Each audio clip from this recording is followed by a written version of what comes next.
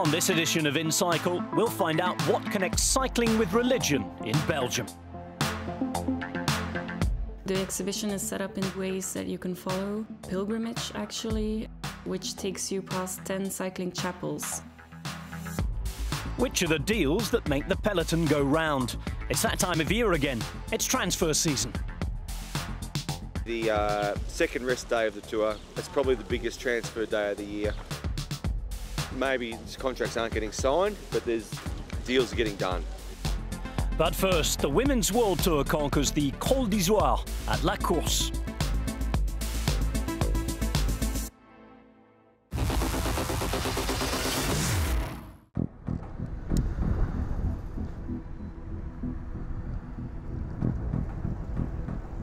I think it's a massive opportunity for any of the real climbers in the peloton. In women's cycling, there aren't really that many opportunities for them. So if you're a purist, then it's a race for you, I think. I only know what my parents have told me. They rode up it yesterday. Dad said it wasn't that hard. Mum said it was really hard. So that's about as much as I know. It's the first time in my career that we can do a climb like that, and I'm so excited to start there. I think I was here with the age of 13 or 14 with my parents for holiday, and actually it's like a dream to be now here for racing. I think for all of us it's just to soak up the experience and the vibe and the atmosphere. Already yesterday we saw all the camper vans parked and people getting ready to support the tour, so I think that's going to be something really different, and yeah, our objective is just to soak it all up and see what comes from that. This isn't a part of the world that we come to very often, and it's one of the first time I've really raced properly in the Alps. We saw the Motorola last year in the Giro, but that's the closest thing I think we've seen to this long of a climb. And so it really is a new territory, new challenge for us. There are still 40 or so kilometers of, I think, somewhat difficult racing before we actually hit the final climb. It could be aggressive with people trying to get up the road early. And then it'll really be interesting to see how the quote-unquote hill climbers tackle such a long climb. Quite certain that there are teams that aren't so confident to leave it all for the final climb, so I'm imagining, some attacks and quite aggressive racing from the start. Linda Willemsen goes on the attack. Great to see her back racing, the former world champion of the time trial, a New Zealander. You don't want to let her go. In Gillestre, it's already going up quite hard in the city, in the village. And later it has a bit more a flat part with the tunnels. And after the tunnels, you start going up already in the valley, turn left, and then the climb really starts.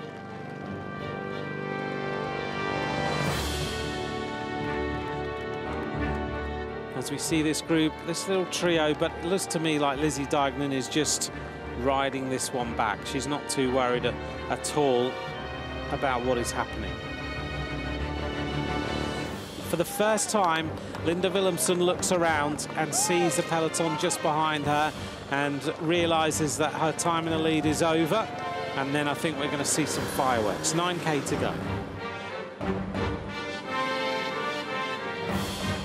This pace is absolutely prolific here by Lizzie Deignan. She's literally riding the riders off her wheel. It's a case of suffering, really. Climbing is all about suffering. I mean, obviously physiology comes into it, but psychologically it's a massive challenge. It's all about suffering for about an hour, I think. I think it's also a lot about pacing, if you go once too far into the red, you never come out of it on a climb like that. So I think it's about keeping that in mind, but of course there's going to be some girls that I think are willing to just put it all out there. This is the attack from Annemiek van Vleuten, who ups the tempo. She's decided it's time to go. I think you need to know your point of suffering very well. And yeah, for sure, it's also something similar to time trialing. I think you really need to feel this, and you need to know yourself and your body very well to do that in a good way. And now another big attack. It comes from Annemiek van Vleuten of Orica Scott. She ups the tempo, 4.4 kilometres to go. You come out of the woods and you cross a little top, and actually you come out into another world where you are kind of a desert, and yeah, then you can see already the top, where you have to go, where you have the switchbacks and where the finish line will be. The longer you're involved in the sport and maybe more competitive you become, you start to realize that actually at the top end of competition, it's sometimes more mental than what it is physical. You know, of course, the physical aspect is very important, and talent and training and all that kind of stuff plays a big role. But at the end of the day, that small minor differences in terms of marginal gains or small percentages, that often comes down to the mental side. Annemiek van Vleuten is going to win this stage of La Course by Le Tour de France on the famed Izoard. An incredible climb. Second place is going to be Lizzie Deignan. I had my mum's sort of words of wisdom in the back of my mind. She said that the bit through the trees was the hardest. So once I was through the trees, I was like, right, got mum's advice, I'm all right. In Holland, everyone's still talking about Leontien van Moorsel years ago that she was winning on the Alpe d'Huez, and I hope at this kind of finish that people also will talk about it, and that they will continue to talk about it, like maybe you can next year have a stage race or something. It's not a game today, it's just to be the strongest uphill, and the strongest did win today, and I'm really happy and proud that it was me today.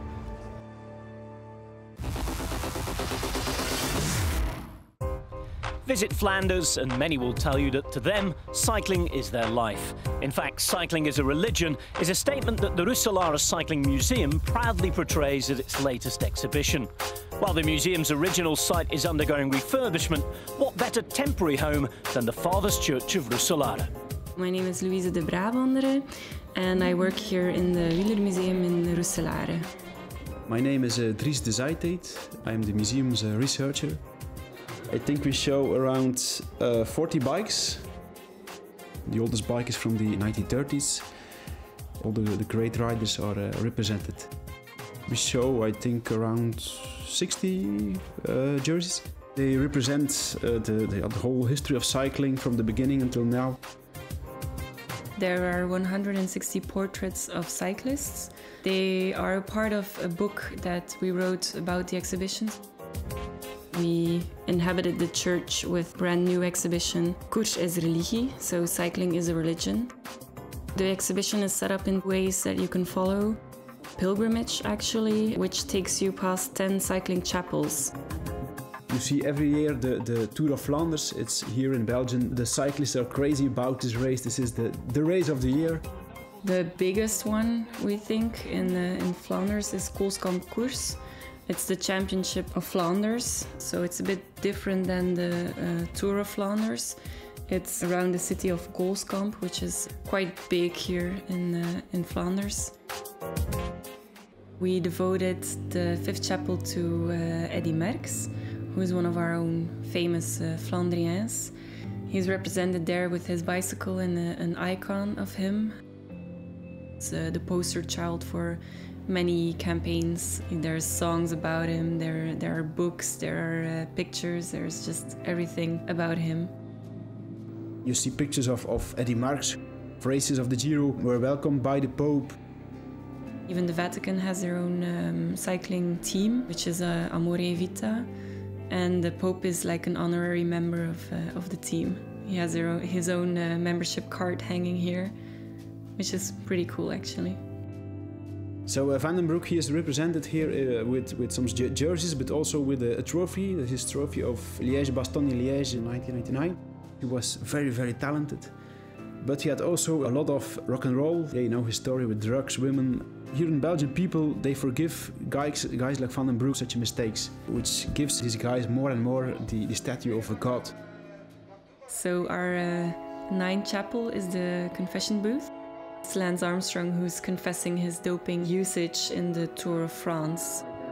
Yes or no? We show also 2 jerseys, one of the Festina team, who is of course linked with the Tour de France 1989. Team Soigneur Willy Voet, who was caught on the French border with his car full of dope. Another shirt is from the Gewis team. The 10 chapel is actually my favorite chapel.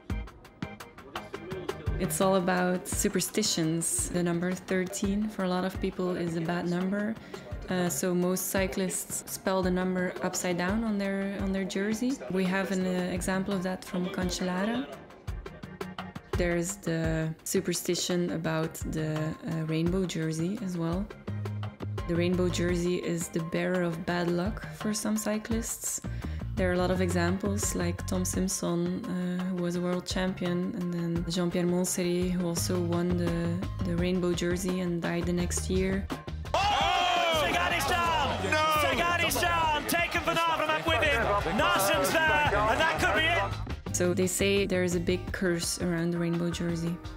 I think nowadays the attention to religion is very downsized in France. For many people, they see Peter Sagan maybe as a surrogate for the real God. You can see pictures of, for example, Sagan after he won Tour de Flanders. He stood up on the team car. People were cheering him just like he was a god. Religion is quite big in the cycling world.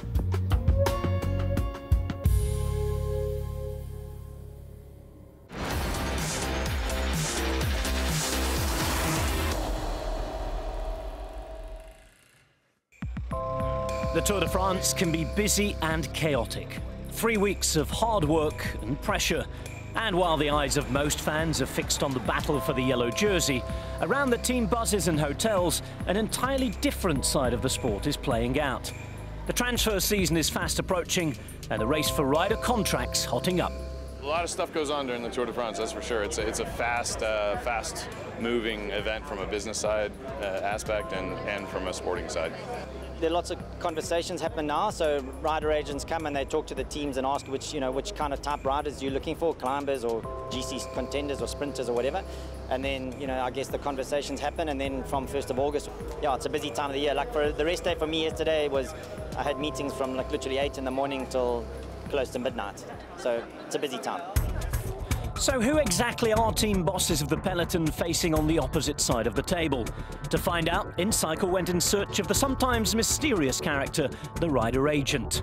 With over 100 agents licensed and certified by the UCI, not all of them are unfamiliar faces to cycling fans. Hi, I'm Baden Cook and I'm a rider agent.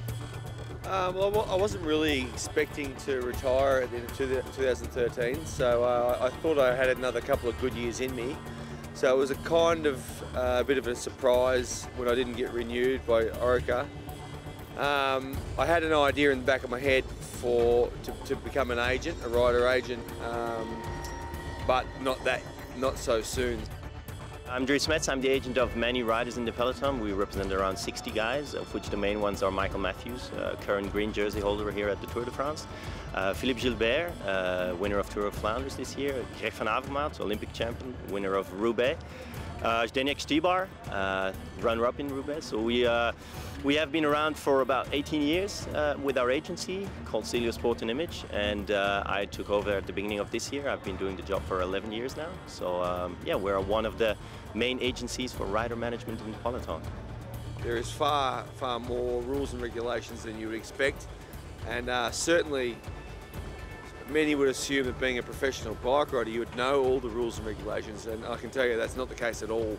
The rule book for the agents is quite extensive, and it took me, I studied for 2 months solid to pass the test. They're officially allowed to start signing riders from the 1st of August. The transfer period starts then, and that's when a lot of riders are announced. For example, yesterday, the second rest day of the tour, it's probably the biggest transfer day of the year. Maybe contracts aren't getting signed, but deals are getting done. Agreements are being made verbally, and people are pretty much knowing where they're going to go.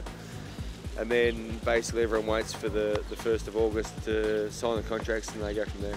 Obviously, we're here now at the Tour de France. This is, I would say, the most busy period of the year, and that is as far as goes the contract negotiations with teams, because teams are now starting to fill up their rosters for next year. So we are around and we meet up with team managers just to try and position our riders with those teams, and you know, see what teams are interested in them, and at what financial level we're talking. In cycling, you can only negotiate contracts for riders who are at the end of their contract in the current year. So we do not go and sell riders that still have a year contract or even more left with their current team. That's different to other sports such as football, for example, where you can really do transfers being in a contract. That's not the case in cycling. So at the beginning of the year, we know which of our riders are at the end of their contracts with their team. Then we talk with them and we see, are they happy on their current team, or would they rather go and look elsewhere, and then see which teams they would be interested in. And then our job is to go and talk with those team managers, and obviously also see if there's an interest from their side, because it needs to be a mutual interest in order to be able to conclude a contract. And so basically we explain to the team manager of those teams what the position of the rider is. Also sometimes, you know, if things go well, you can talk about the good results, but sometimes riders have had some difficult times, and then you can explain why. Now, while you'd expect an agent to be enemy number one of any team boss, do a quick survey and it suggests otherwise. Generally speaking, it's a good thing to have sort of an intermediary that's you know, that the rider views as a completely objective source. I mean, it's not to say that I've never gotten into it with an agent. I mean, clearly I have. I mean, you develop an emotional connection with the riders on the race, and training them and coaching them, and you know, so on and so forth. And then all of a sudden you get to discussing money, and that emotional connection can really erode. Having an intermediary where you can just negotiate on a business level and not on a you know, a friendship, coaching, whatever level is, I think, really helpful.